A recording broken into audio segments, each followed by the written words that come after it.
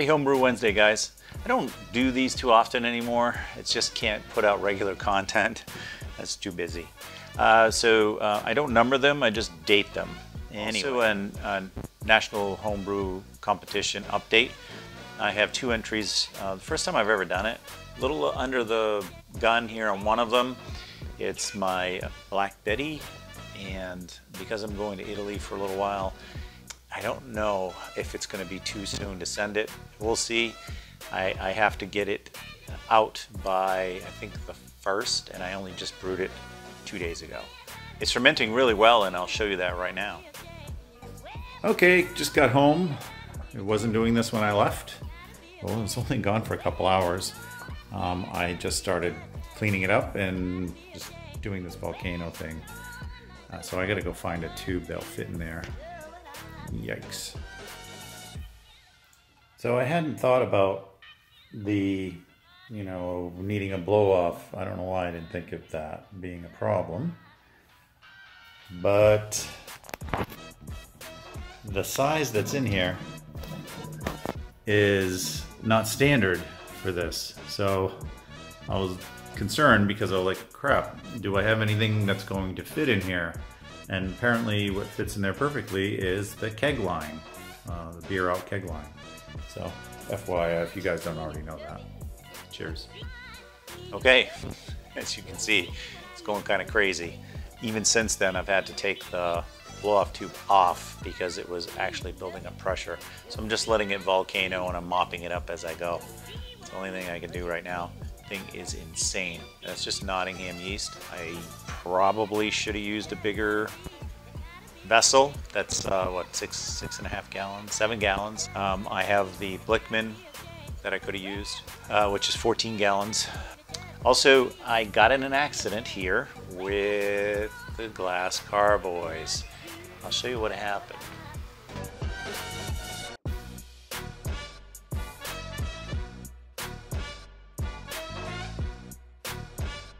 Yeah, so I cut my hair pretty good, but it's doing well now. So I was carrying 2 carboys, 2 glass carboys by the handle. And there's, let's see if we can crank that.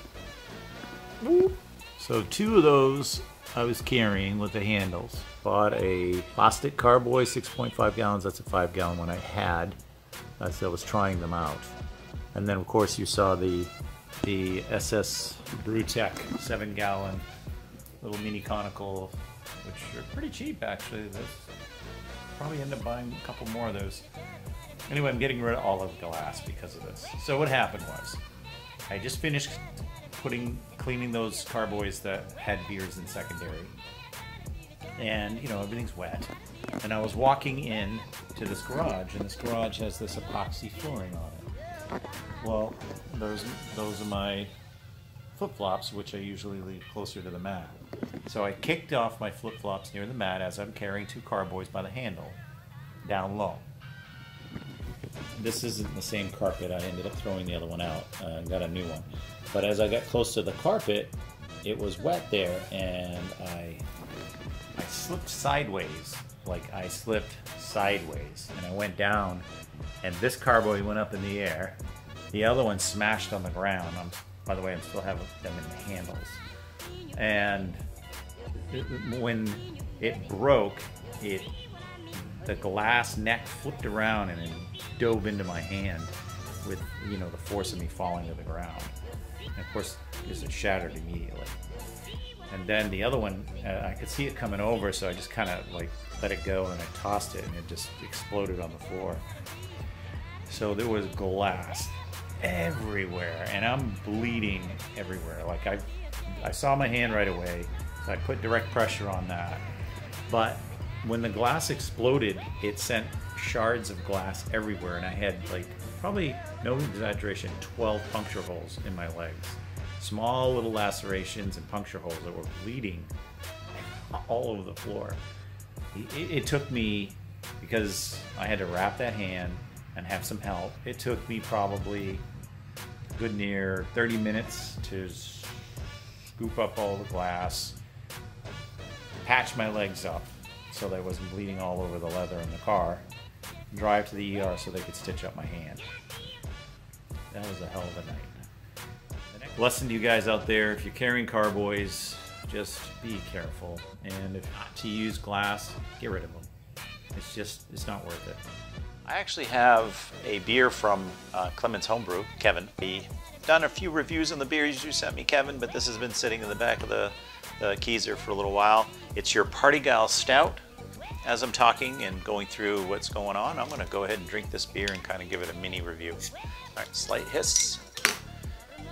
Oh, by the way, if I do open up a brewery, I think I'm going to use glasses like this. I kind of like this canned glass look. I'm not sure. Still working on that thought process. All right, on the pour, I'm going to keep the clam in there. Yeah, there's a little bit in there. On the pour, it's beautiful. It has I'm getting like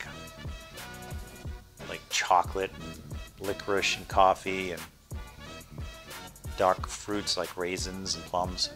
Anyway, I'm going to leave that at that, and let's start talking about what's gone on so far. So I did register for 2 beers. One of them I am going to put Ben, aka Hokey Homebrew, as a collab brewer because we did brew that beer together. This one did have lager yeast in it, and so that one's going to be entered as a Baltic Porter, as Ben is the co-brewer. So that one's going in. The second one is going to be Black Betty. So yeah, I'm doing 2 dark beers as my entries. Black Betty is a black rye IPA. It's almost a double. In fact, sometimes if my efficiency goes up, it's barely a double. Here we go, Kev.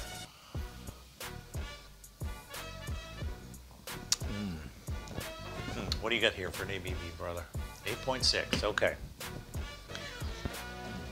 I'm not getting that at all. It's appropriately carbonated. It's got a scant head. It really is appropriate in the flavor all the way through. No off flavors. Tap Boys to the Yard milkshake IPA, which isn't really a milkshake this time, and because I left out the lactose, and the strong ale Voskiewicz yeast that fermented down to 1.002. So yeah, big beer, little on the dry side as expected. And I still have the collab pale ale and the coffee IPA. I did keg off the rest of my kettle soured mango saison, which I only got 6 cans and I blew the keg, so it had been going quick. A lot of people like that one. I'm using that as a backup in case Black Betty doesn't come out in time for NHC, by the way. That one improved beautifully with age, and I wish now I would have made 10 gallons of it, but I can always brew it again. Also, some of you guys may have seen the canning automation. I actually got to use that when I kegged up all of the porter and the rest of the mango. So that was about a case of beer, and I used the automation for that whole case. It worked beautifully. I'll cut it out and show you that right now.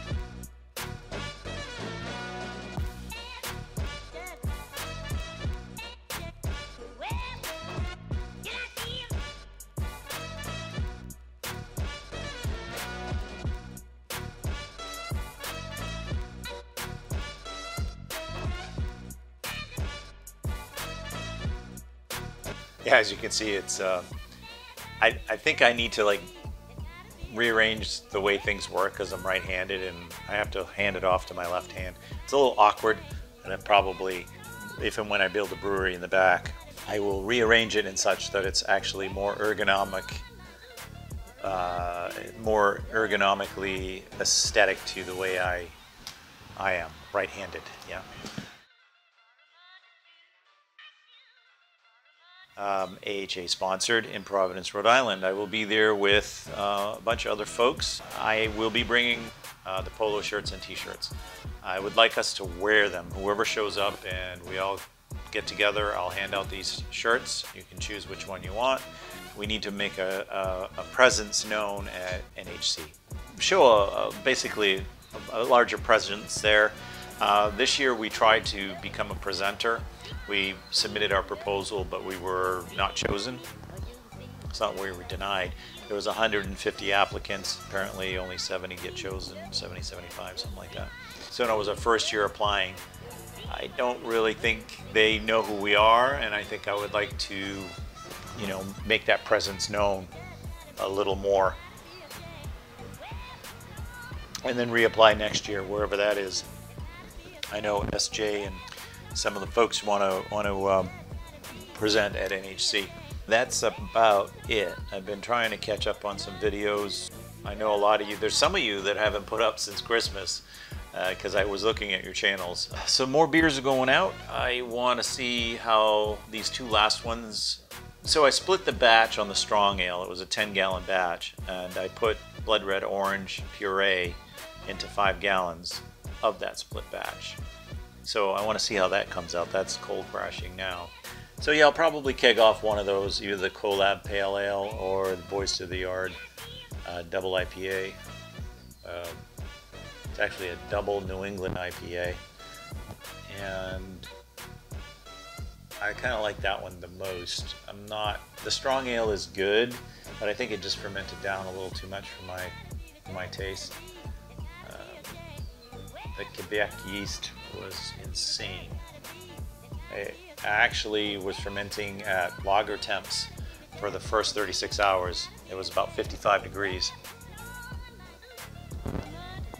And I still had to put a blow-off tube on the Blickman, which is 14-gallon fermenter.